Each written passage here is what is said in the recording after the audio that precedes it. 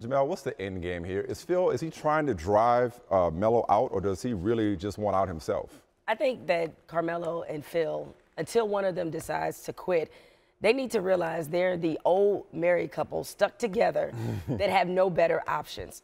Again, presuming both of them want their jobs as presently constructed. Phil doesn't have any leverage in this situation. Carmelo has a no trade clause, and he's very specific, if we are to believe reports or just to do some of our own thinking about where he might want to go. The reason why Doc Rivers and the Clippers keep coming up is obviously the strength of their team. They're in LA, which is considered to be a market that Melo and his wife Lala would like.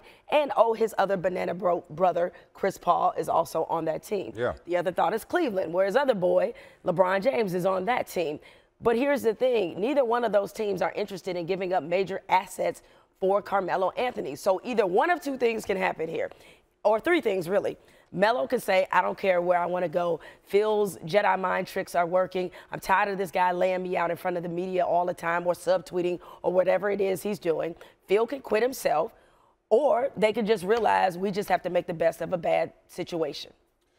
I hope it's not the third one, but I'm so sick and tired of talking about this melodrama. Please wake me when some development happens. Either James Dolan gets rid of Phil, or Melo says enough is enough. But we keep talking about something that doesn't seem like it's going to materialize anytime soon. But nonetheless, here's why the Zen Master's Jedi mind tricks make no sense. When you're trying to sell a used car, you talk about how reliable it is. You talk about how many miles it still has on it. You sell the upside. I would be in the press talking about what a great leader Carmelo is, how positive he's been, all the great things about him, not all the things I don't like about him. Or I wouldn't have people saying it for me and retweeting it, which equals an endorsement in this case. I would not be doing that. Instead, he is basically saying, I don't want him here, so why would anybody else want him? Or to your point, why would somebody give up something of value for him?